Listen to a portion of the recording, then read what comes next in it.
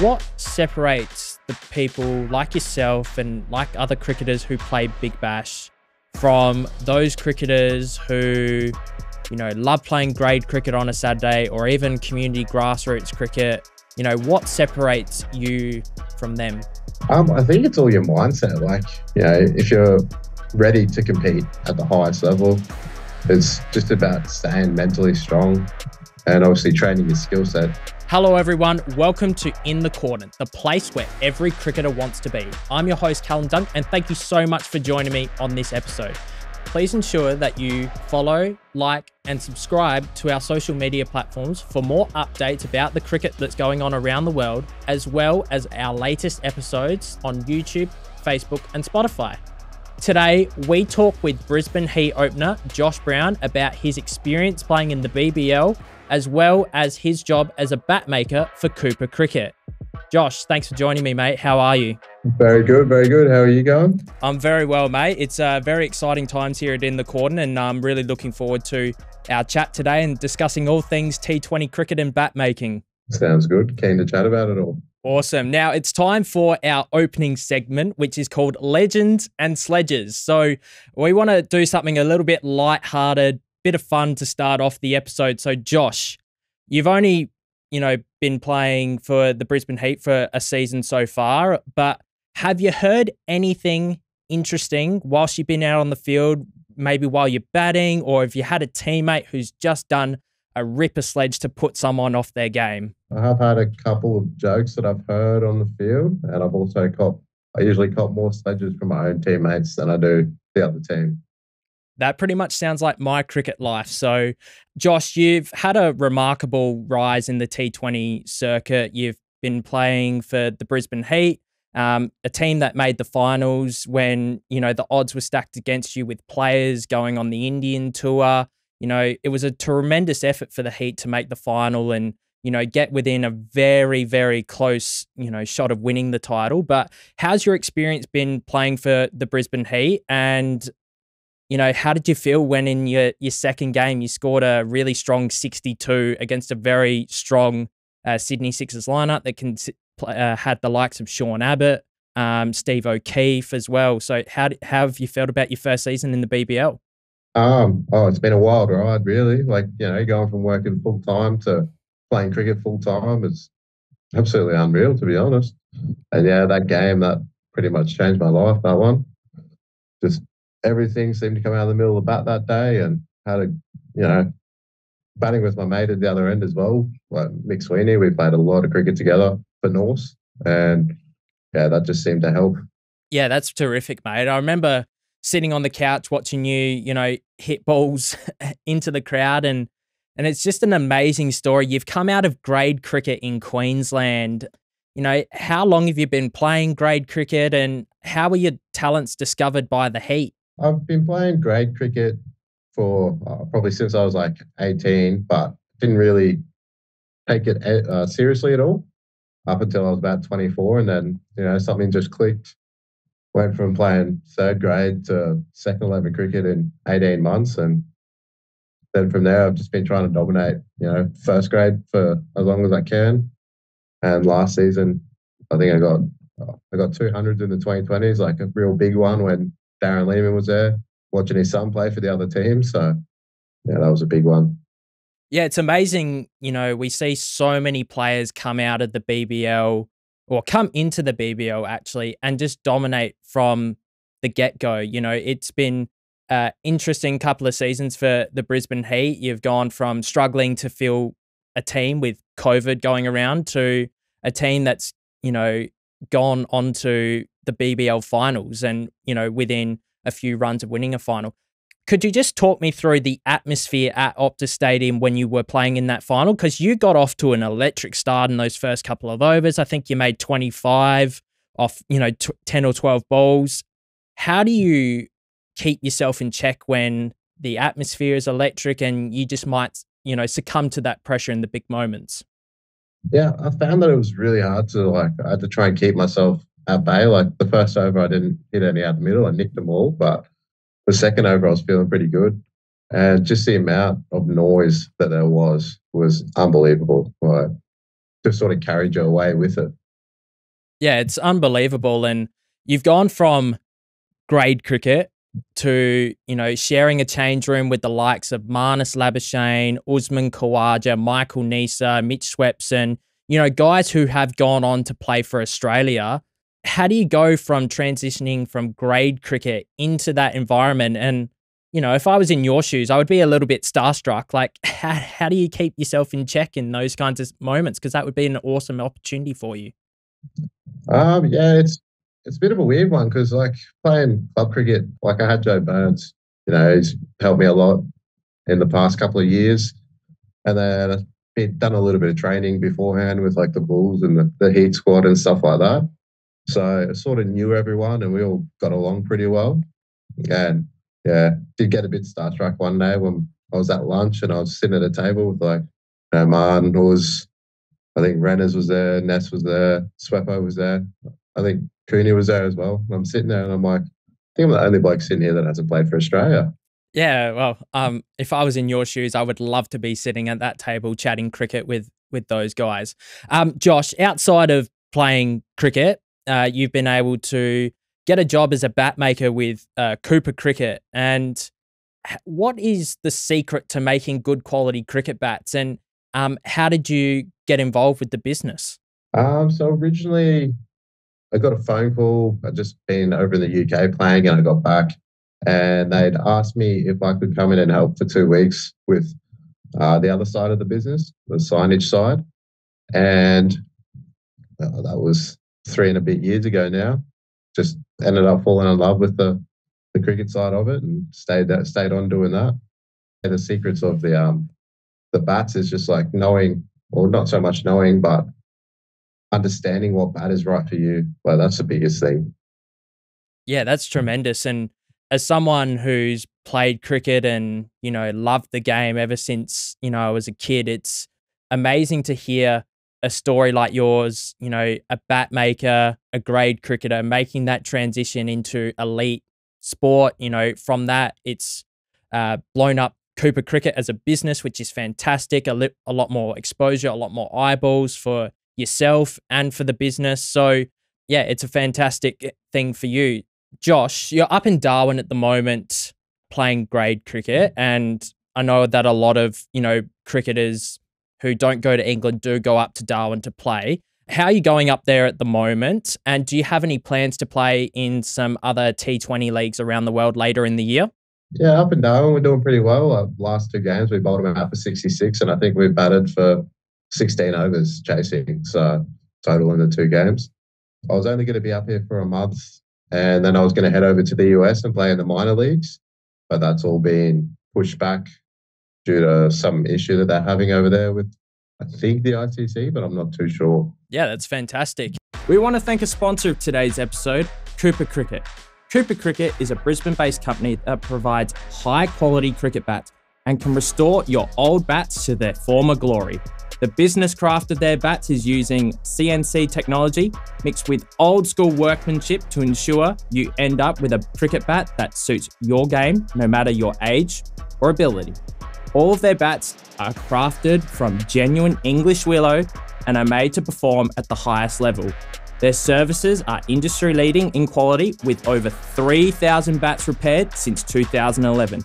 You can get fantastic custom cricket stumps and design them online. Other services include creating custom-made marquees and banners for your game day event. Get in touch with Rod, Josh, and the team at Cooper Cricket today. We were just talking off air before about T20 cricket and how the IPL itself has changed the game. The IPL is continuing to back, other T20 leagues around the world. Most recently, we've seen the SA20 in South Africa, where 6 of the IPL teams are backing, franchises. And then we've seen the new Major League Cricket in the US as well, which Kolkata and Chennai and Mumbai are in, which is fantastic. What are your thoughts about the idea being floated around of cricketers going and signing 1-year deals with these IPL franchises to go and play multiple leagues around the world? And do you see this as a danger to the game with people potentially turning down national contracts? We've seen what's happened with Trent Bolt. Do you think that national contracts could be turned down in the lure of these large scale deals? Yeah, I think it's definitely a possibility with it all. Like, I just sort of look at it as if to say, like, for myself, I'm not a Red Bull player. Like, I do enjoy it, but it's not the game that I perform best at. So it's sort of one of those things. Like, if I had the chance to go play T20 cricket around the world and play all year round, I would absolutely love it. But for other players, they want to play Test cricket. But yeah, I'm not too sure.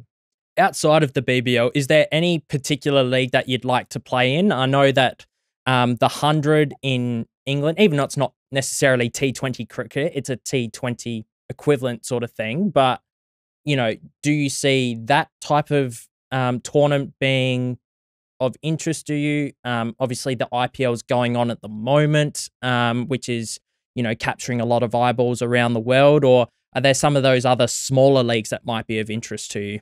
Yeah, I'd love to play any league I could get in, to be honest. So I just love playing cricket. It's up and down at the moment. Not much else going on. But yeah, I'd love to play in whatever competition I could get into. And Josh, what do you do with yourself outside of cricket? We've talked about your explosive T20 batting. We've talked about your bat making for Cooper Cricket. What else do you do to keep yourself busy? I absolutely love fishing, and I've just started getting back into golf again. Yeah, that's awesome. I'm sure you're catching some really good fish up in Darwin. Surely been out on the boats a fair few times. Yeah, got my first barra last week, so that was pretty exciting. And Josh, one thing that I wanted to ask you is, we talk about, or players themselves talk about playing without fear when it comes to T20 cricket.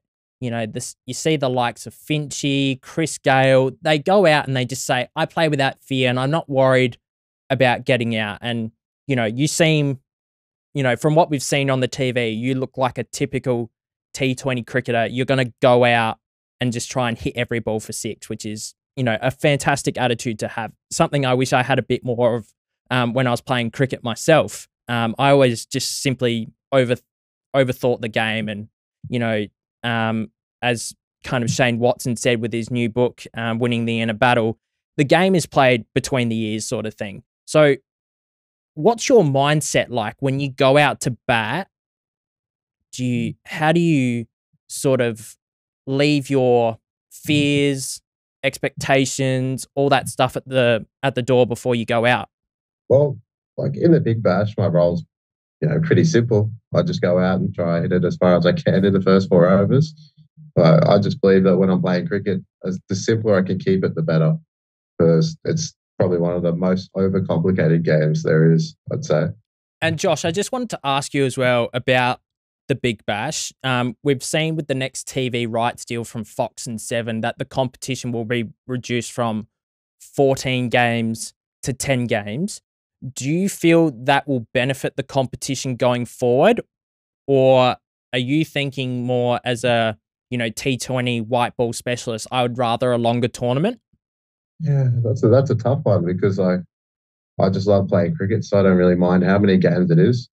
But I think for the tournament itself, like hearing what some of my friends have told me, like they say the season just goes on too long and stuff like that. But I just love playing, so it just doesn't affect me as much as it seems to affect others. Yeah, But I think it'd be good. we see the IPL going on at the moment with a 10-team competition. Do you feel like the Big Bash would be a tougher competition, let's say if the number of teams was reduced to, let's say, one for Sydney, Melbourne, Adelaide, Perth, Hobart, Brisbane? Or do you feel like the Big Bash could still maybe introduce another one or two teams down the track? Tough one again. Like 'cause obviously they're shortening the season, and I think the season was long, so everybody played each other twice. But if you took those two teams out, everyone plays each other twice. It still ends up being 10 games. But if you add in the extra teams, then all of a sudden it turns into 18 game season if you're playing everyone twice. Yeah, we've seen the IPL do something a little bit different where there's a pool A and a pool B sort of thing. So you don't necessarily get to play everyone twice, but you get to play most teams twice. Do you think that's fair in a way, or do you think that it should almost just be a proper, all right, everyone plays each other twice, home and away, and then after that, you've got a pretty good indication of who your top 4 teams are going into finals, or top 5 for Big Bash? Yeah, I like that more than having pools. Like in club cricket, we do pools, and you could dominate your pool, and then you go and play someone from another pool, and they just absolutely flog you. But it's a bit of a tough one. So, Josh, are there any particular venues that you've played at and you've, been a little bit starstruck or in awe of, what's around you? Yeah, the first time I walked out in top of the stadium, like before the game had started, before the crowd was in there, I walked out there and I just walked out to the middle. I looked around. I was just like, this place is massive. I've never seen anything like this in my life. Josh, we've talked about on the podcast playing without fear. How do you go out to bat with the mindset of, I'm just going to try and hit every ball for 6? Just try to keep it as simple as I can. Like when you walk out in the middle, you got all these different people screaming at you. You just sort of talk to your partner, clear your head, and just watch the ball. And then, yeah, for me, it's just try and hit it over the ropes as many times as possible. Before a game, do you have anything that you do to, get yourself pumped up for a game? Do you listen to any particular type of music? How do you get yourself in a frame of mind ready to go for the contest? We have a playlist that we play before the game. Everyone chucks a song in. Mine is a remix of, Down Under, done by Lou, and I just love it. That gets me all pumped up. You've been able to play with some pretty extraordinary blokes at the Brisbane Heat.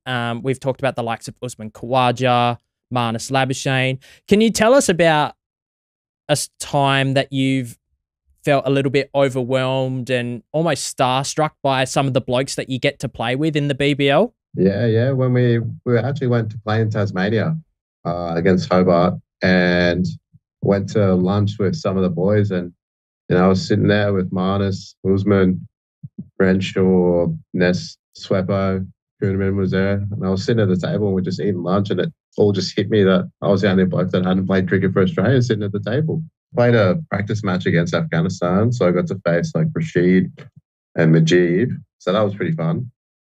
What separates the people like yourself and like other cricketers who play Big Bash from those cricketers who, love playing grade cricket on a Saturday or even community grassroots cricket? What separates you from them? I think it's all your mindset. Like, if you're ready to compete at the highest level, it's just about staying mentally strong and obviously training your skill set as well. But I just believe it's a mental thing. Josh, I just want to ask you a question about success. What does it mean to you? For me, success, I would say, is like when I put my team in a good position and we're winning games of cricket, especially if I'm helping out, I'm going out there and getting, a 60 off 30 or 30 off 15, just a little cameo just to bump up the team, gets everyone going. Been able to play with some pretty extraordinary players at the Brisbane Heat. We've talked about Marnus and Khawaja, Renshaw, but you've also got some pretty extraordinary coaches in the coaches box. You've got Darren Lehman as a coach for the Brisbane Heat. What's a piece of advice that he's given you that you've really taken on board? He just tells me to play my natural game like 100%. And, he tells me if a left arm bowler comes on, he's swinging it back into me just to hit him for 6. And same with an offie. If an offie comes on, right arm off spinner, just hit him for 6. Josh, we talk about the mental capacity of a cricketer needing to be really strong to succeed in this game. And cricket is a game where you can have a lot of self-doubts. And I know that I've experienced that myself, even playing community cricket. What can you do to overcome self-doubt and get yourself in a really positive mindset before you go out to bat? Yeah, my biggest thing is just like know that I belong out there. Again, just being mentally strong with it all and training it with the bat as well. I won't finish a net session unless I've hit 10 sixes, just something little like that. It just helps me know that when I go out in the middle, I'm going to be able to do what I do. What does it look like, and how do you celebrate success with your teammates? Usually we'll just go out and have a few beers, to be honest. Just enjoy each other's company when the vibe's going well, because as you know, it's cricket, it's not always a winning game.